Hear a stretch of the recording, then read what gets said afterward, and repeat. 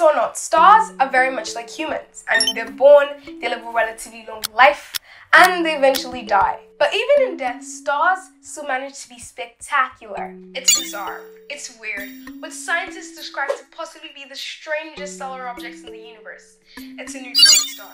So, how is it formed, and why do scientists claim that its insides are made of pasta? You see, a star has to be between 8 to 20 times the mass of our sun to form a neutron star.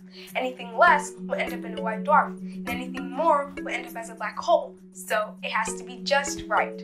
Stars generally survive because of a delicate balance called hydrostatic equilibrium, where its internal pressure created by nuclear fusion balances out the immense forces of gravity, trying to crush it into smithereens. Eventually, those stars run out of fuel and can't create enough outward pressure, so gravity gets the upper hand and starts compressing it. In lower mass stars, its core supports itself via electron degeneracy pressure, which is as a result of a rule in quantum mechanics that says no two fermions can be in the same place at the same time with the same energy. So basically, electrons hate each other. I know, right? So much negativity.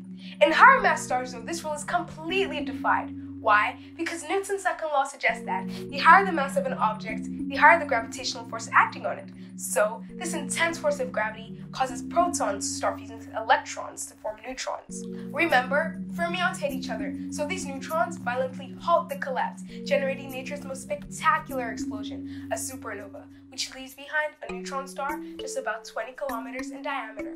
Alright, we get it. They're dead stars, but why should we care anyway? Using NICER and gravitational wave observatories, LIGO and Virgo, researchers now know more about neutron stars. Remember this? Why do scientists claim that its insides are made of pasta? Yeah, this is why. In the crust of neutron stars, scientists believe that atoms get squashed so tightly that protons and neutrons start arranging themselves into pasta shapes. From spaghetti rods to lasagna sheets, nuclear pasta could be the strongest material in the universe. Neutron stars are also very dense, so dense that a sugar cube of neutronium will weigh about 1 billion tons on Earth.